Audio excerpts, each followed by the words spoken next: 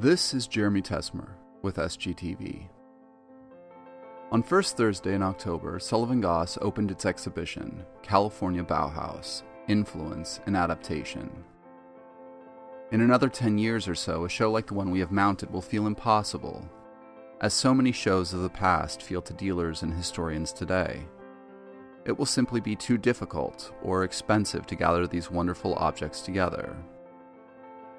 The story that these works of art tell is a complex one, but it all begins 100 years ago in the then new capital of Germany, in Weimar. An art school with a deadpan name, the state-owned building house, or the Staatliches Bauhaus, was formed to gather a group of idealistic makers who dreamt of a more beautiful, more meaningful, more egalitarian world. They embodied virtually every field of creativity. Many of those teachers are still well known today. Albers, Joseph and Annie, Breuer, Feininger, Gropius, Kandinsky, Klee, van der Rohe, Moholy-Nagy.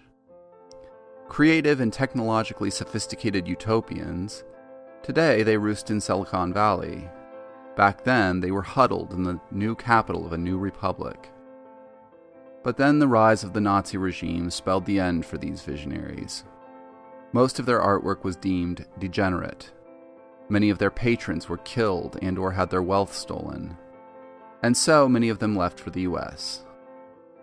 These were intelligent, ambitious people whose gifts were not always enough to safeguard them from the geopolitical storms of the 20th century.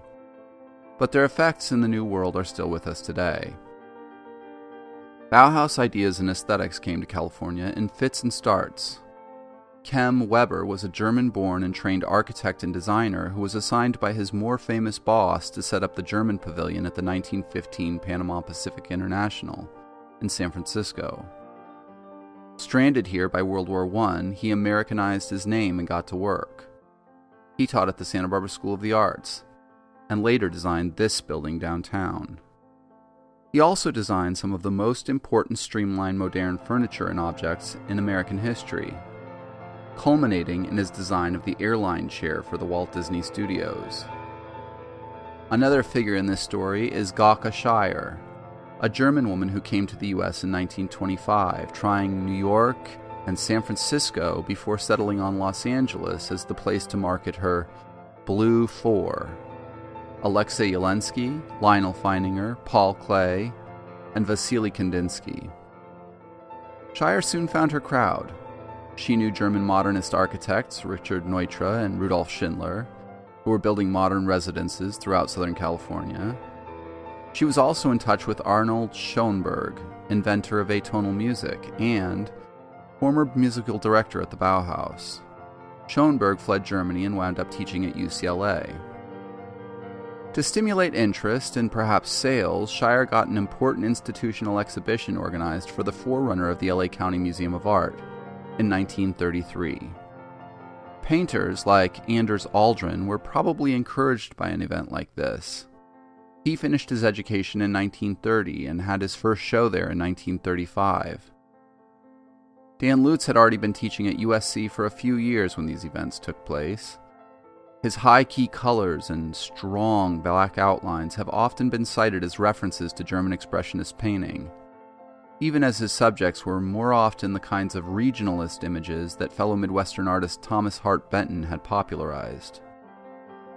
Galka Scheyer was also friends with Walter and Louise Arensberg, two of the most important American collectors of modern art in the 20th century. Their circle was critical. It included artists like ELISE, who had gone from dancing and doing comedy with W.C. Fields to non-objective painting in rather short order. She went on to become one of LA's first non-objective artists. Sadly, she is not so well known today, but LACMA owns over 100 of her works. Peter KRASNOW from Ukraine was another artist in the Arensberg circle. His distinctive vision was way ahead of its time.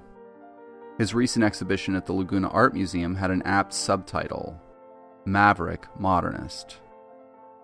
Some of the artists in this show are more directly connected to the Bauhaus.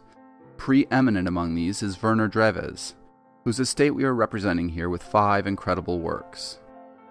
Dreves studied under Johannes Itten and Paul Klee at the Bauhaus before going on an around-the-world journey, Bohemian style, with his new wife. In 1926, he made an extended stop in San Francisco. Galka Scheyer was there the same year. He set up a place to sell his woodblock prints around the time that he painted these incredible small watercolors. Dreves went on to teach it through the WPA at the Brooklyn Museum, at Brooklyn College when this painting was made, and later at Columbia and Washington University in St. Louis. One of Dreves' students at the Brooklyn Museum was a 17-year-old Ukrainian kid from the neighborhood named Sidney Gordin. Gordin was in a magnet school called the Brooklyn Technical High School. He went on to Cooper Union, where he made this incredible work in 1940, when the war was already going in Europe, but the US hadn't yet joined the fight. The Sidney Gordin estate is represented by Sullivan Goss, and I have been pleased to watch the market and appreciation for his work grow and grow. Gordin was hired to teach at UC Berkeley in 1958 after a long run of critical success in New York in the early to mid-1950s. He became known for constructivist sculpture, which made him a real outlier in the Bay Area.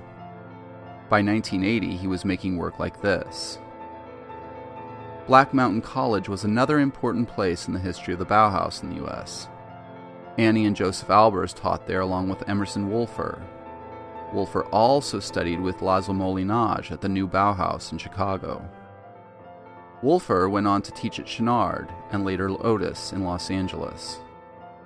Local artist Ron Robertson, who taught at UCSB and everywhere else, also studied at Black Mountain College around that time.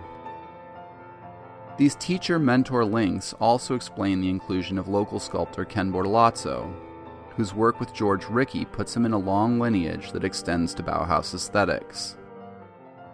Angela PERKO mines these old modernist styles and fills them with new ideas and themes. So other than to celebrate a centennial, why do this exhibition today? As Alfred Barr wrote in the MoMA catalog about the Bauhaus in 1938, the Bauhaus is not dead. It lives and grows through the people that made it, both teachers and students, through their designs, their books, their methods, their principles, their philosophies of art and education. There is no Bauhaus style, only a newly liberated relationship between artists and craftspeople, between creativity and machinery, between design and modern life. We live in a world of their making, in a state known for being future-oriented. California Bauhaus will be on view through November 25th. Come see it.